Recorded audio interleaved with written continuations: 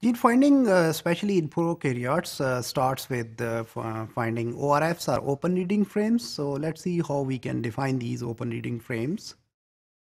ORF or open reading frame is a sequence of DNA, starts with ATG, and then it ends up with one of the three stop codons like TAA, TAG, and TGA. We also call them as termination codons.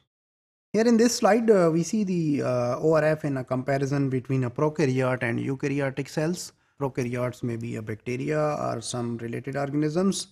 The rest of the organisms mostly they are classified in eukaryotes. So if you look into a prokaryotic situation, we have different genes which are separated by intergenic regions, and these ORF can be spanning these two genes.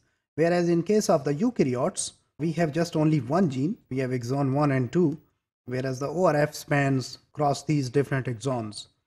So in the top part, we have longer ORF, and at the bottom part, we have relatively shorter as compared to the genome size, and those shorter ORF, which are actually spanning different exons. ORF provide important evidence in gene finding. Generally, we go for longer ORFs, but they are preferred, but these ORF may not actually translate into the proteins. Okay, so depending upon different start positions, we can define different ORFs. So if we want to go for those triplet codons, we can start with any nucleotide. So in this way, we have three different possibilities for one of the strands. And since we have two strands in the DNA, so total we can have six different, we call them reading frames or reading registers. So three on actually the forward strand, which runs 5 to 3. When you write a DNA strand, you write it 5 to 3 direction, so that we can call it as forward strand. And then there is a complementary strand, so that is, it runs actually 3 to 5. So here is how it looks like. So there are 6 frame translation. In this picture, we see that we have a top strand, which is the forward strand. So it starts 5 and ends at 3' end. The complementary runs anti-parallel fashion.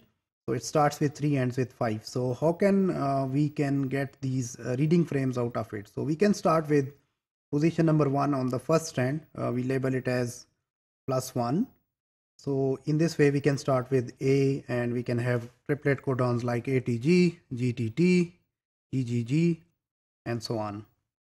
In the second strand, or the second possibility is we can start from position number 2. So in this case, we give it a number as +2. So this frame goes like TGG, TTT, and so on. But sometime it can be starting from position number 3. It can be GGT, TTG, and so on. What if we start again from position number 4? It's no more different than position number 1. So there are these three possibilities of finding those reading frames on the top strand. Same way, we can do the same thing from the bottom strand.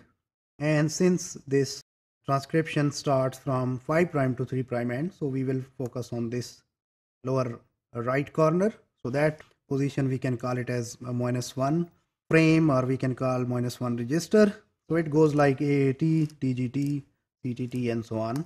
Same way, we have -2 starting from position number 2, and we can also have -3 starting from position number 3. So total there are 6 possibilities. If you get just a sequence of DNA, we normally write it as 5 to 3' end, but whenever we are doing gene finding, we take the reverse complement of it, and then we get all these 6 frames. So we try to get those ORF in all 6 frames. So that's we will observe in the gene finders also. So far in this section, what we have seen here is that ORF is a sequence of DNA and that starts with ATG and it ends with any of the stop codons. And there are 6 reading registers as far as finding those ORFs are concerned from a sequence.